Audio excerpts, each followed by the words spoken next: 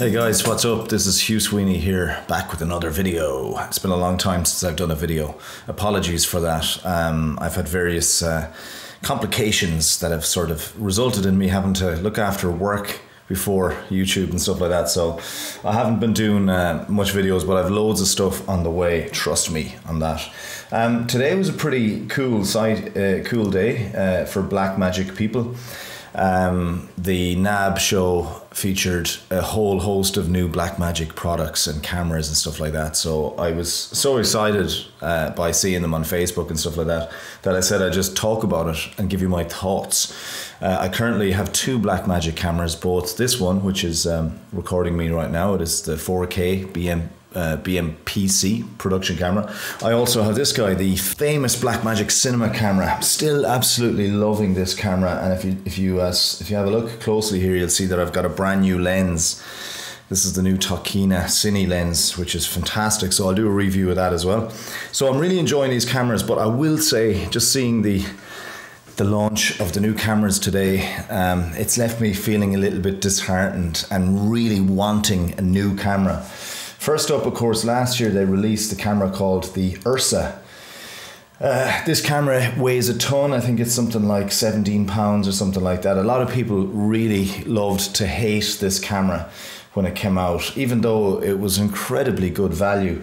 I think $6,000 or something like that.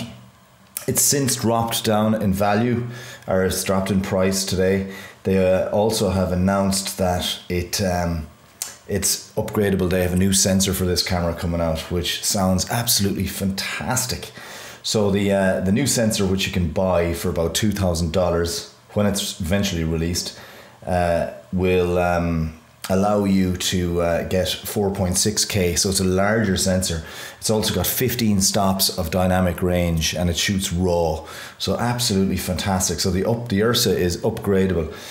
Plus, one thing about the URSA is it's got a fantastic high speed shutter option. You can shoot like 4K RAW at 120 frames per second. It'll go even higher than that as well if you have a cropped sort of windowed thing. So the URSA, that's one thing that they released today, is a new sensor, or they announced as a new sensor, an upgradable sensor for the URSA. The URSA, as far as I know, is the only Blackmagic camera that has an upgradable sensor. Now this guy came out today. One thing about Blackmagic here, I absolutely love their imagery on their website. The photographs that they use and the way they're touched up is brilliant. This is brand new. It's going to be released, they reckon, sometime maybe towards the end of the summer, fall. It is the URSA Mini. Everyone was complaining so much that the URSA was just a big, massive horse of a camera. So they packed all the features pretty much from the URSA into this much smaller, much lighter mini camera. Now it's shown here with a few accessories that you can buy for it, but I'll get to that in a minute.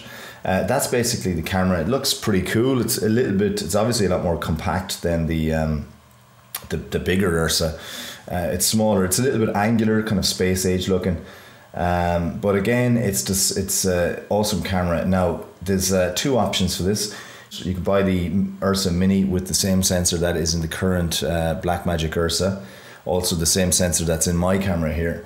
It's the Super 35 4K sensor, but you can also buy it with the 15 stop sensor, the larger 4.6K sensor, and it means that you will get that you'll have access to the higher dynamic range there and all that. It's a fantastic camera. Of course, it's got the options. You've got the SDI there. You've got ins and outs, audio, much better specs, of course, than the camera here that I'm filming with, the production camera. You've got the battery plate, all that kind of stuff included. You'll just see here that they've shown you the new size of the new sensor. It's quite a big jump up if you look at it on the outside here. Compared to the HD, obviously it's a massive jump up.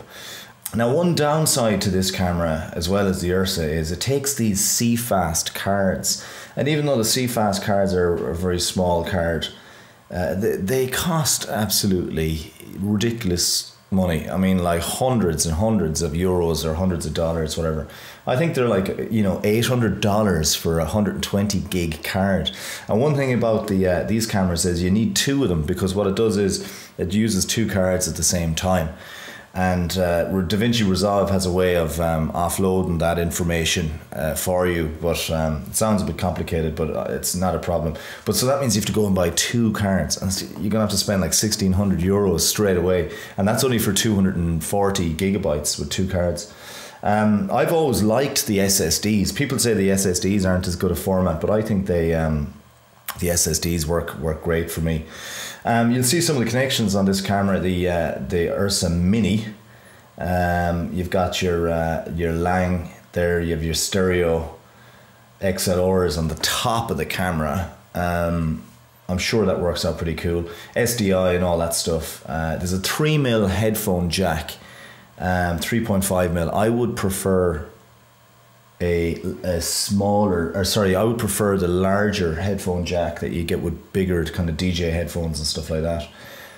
It looks awesome. I mean, it's a little bit retro looking, as I said, angular and stuff like that. Now it has this handle kit. It's got this handle that comes with it, which is pretty cool looking.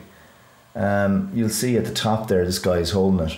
You can buy accessories for it. You can buy this shoulder plate. I've seen that used by Grant Petty in a video. It's also got this, you've got options here to buy the EVF. It's the Blackmagic URSA viewfinder, and it works with both the URSA and the Mini URSA.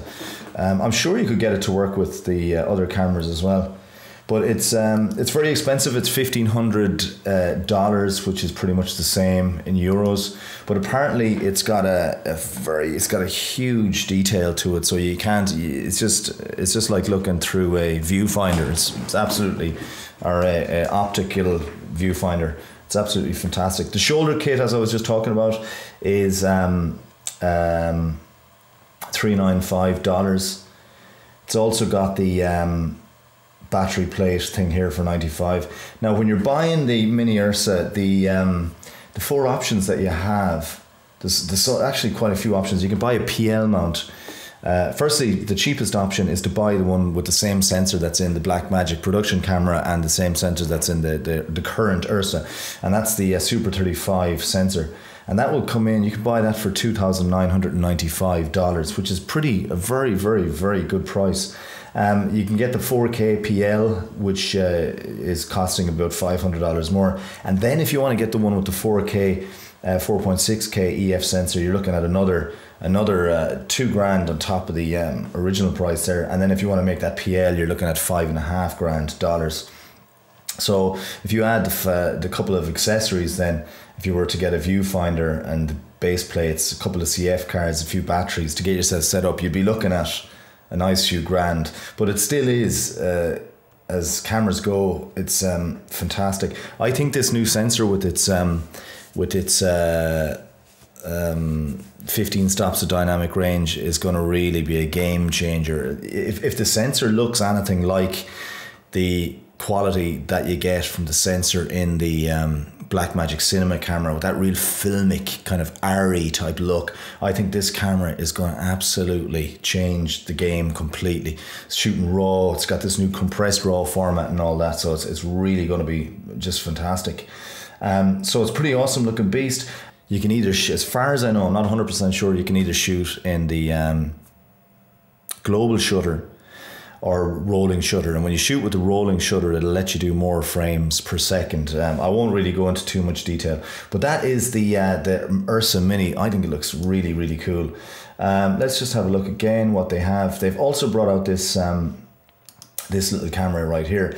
Now it's shown mounted on a fairly small drone, but basically it's called the Blackmagic Micro Cinema camera. It's the world's smallest digital film camera with innovative remote control. It's such an awesome looking thing. Again, I mean, look at these images. They're absolutely fantastic, these images on the website. Remote control camera management. This thing is designed completely for drones and drone use. When you're looking at it here on the screen, you think it's big. You're going to think it's almost the size of the cinema camera, but it's actually only like 3 inches wide, 3.5 inches wide. It's literally that wide.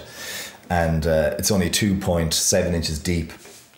I don't know that much about it, but I can tell you that it's got a similar image, similar spec to the pocket camera, but it shoots in 4K. But as a similar spec as in it's got a Super 16 sensor, tiny little sensor, 13 stops of dynamic range, which is pretty awesome. And it'll let you shoot in a few options. It's got a HDMI out. I don't think it has SDI out. It's got this expansion port. It takes SD cards, which is probably, you know, the right way to go. It also lets you take these batteries. I think it takes these Canon style batteries as well. Canon, which is very, very good, because a lot of people, you know, if you've got a Canon already, a Canon camera like a 5D or something, you can use the same batteries. So it shoots in, let me see what it can shoot in. I know it shoots in 4K RAW. Introducing the Blackmagic Micro Cinema camera, a miniaturized Super 16 professional digital film camera that is designed to be operated remotely and capture action anywhere. So it shoots in, let me see, it's a MFT lens mount. So people who have the MFT Blackmagic cameras, like the Pocket and the Cinema camera, this is just going to be such a brilliant add-on to your equipment. I mean, firstly, it lets you do a higher frame rate. It'll do 60 frames a second. That is the big negative with these cinema cameras and the production camera that I have. It really catches me out. Now, there's a huge demand for that. So Blackmagic have allowed for that with their URSA and their Mini URSA. Obviously, they've got brilliant frame rates. But this guy has got a 60 frames a second, which is still pretty awesome. When you slow that down to 24 frames, it's going to give you that lovely smooth look, slow motion look. It's super adaptable. It's very light, very small, ideal for your drones. I mean, it's even pictured on what looks like one of those smaller drones, smaller, lighter drones. It shoots in global shutter as well, which will stop with that jello effect. It'll help you with the, it'll be easier to stabilize the footage and stuff like that. I think it looks great. Blackmagic Design have also announced their a recorder, recorder called the Blackmagic Video Assist. It's a high resolution, large monitor for perfect focus and framing. And it'll also record, so it's a recorder as well. It's up against the Atomos Ninja and the Atomos Shogun. It looks cool. It's got a slightly thick border. I'm not crazy about how much space is lost on the actual border, but it's a seriously robust looking device. It's apparently got a very bright screen. You can see the connections here at the side, the HDMI options plus SDI, which is brilliant. It's got volume headphones here. You've also got power in. You've got your SD cards there. It records in ProRes as far as I know. It's great, and it's only priced at $495. I think that's a fantastic price. What size is it? Let me see. It's a 5-inch screen, so it's not overly big, but when you think about it, a 5-inch screen is, you know, it's usually more than enough to get a good shot, especially when you want to keep your rig fairly compact. You might want a big massive monitor, so I think this is a fantastic option, especially for you know, owners of the pocket camera and stuff like that. So that is another product that they came out with today. So let me see if there's any other products that they have. Of course, they still have the Blackmagic Cinema cameras, which I have. Obviously, I'm a little bit disheartened that I haven't got that slow frame rate option. I think for me, if I could save my money, I think the URSA Mini would be a fantastic upgrade for me. Please God, touch wood, in about a year's time.